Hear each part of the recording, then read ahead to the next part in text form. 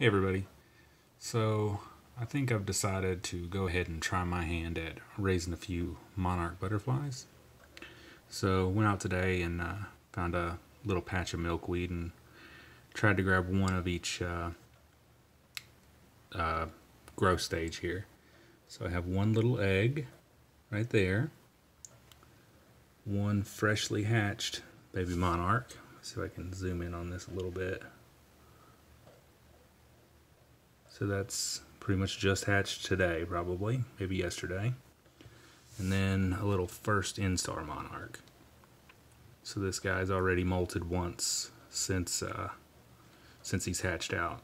So I just have him in here on, ooh, don't do that, on some milkweed leaves.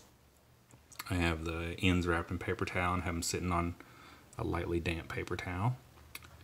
And yeah, just stay tuned. I'll try to keep you updated with the progress as it goes. Hopefully at least one of these guys will make it to adulthood.